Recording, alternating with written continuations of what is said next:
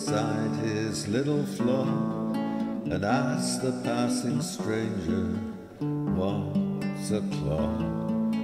Those who often pass his daily tasks look at their watch and tell before he has. He mutters stories to himself and lies. Well, thick hedge, the warmest house supplies, and when he hears the hunters far and wide, he climbs the highest tree to see them ride. He climbs till all the fields are bleak and bare, makes the old crow's nest an easy chair, and soon his sheep are gone in other grounds. He hastens down and fears his master come. He